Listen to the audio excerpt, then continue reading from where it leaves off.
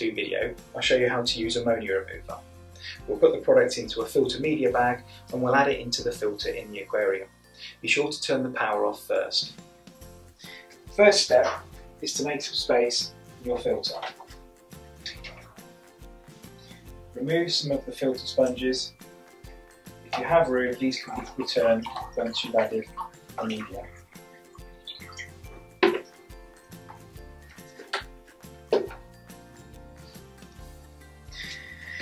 Inside the pot, you have a media bag clip and a filter media bag. This pot treats 500 litres. In this aquarium we know we have 100 litres. Place the filter media bag over the top of the pot and remove about 1/5 to treat 100 litres. It doesn't have to be exact.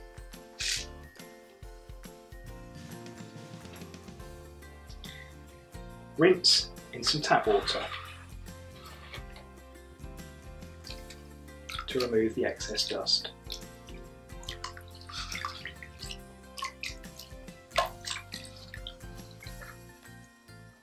Using the media clip, we fold it around and pinch close.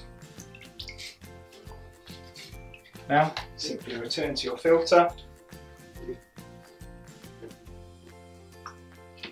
Add the zeolite ammonia remover to the filter chamber. And replace the filter frames.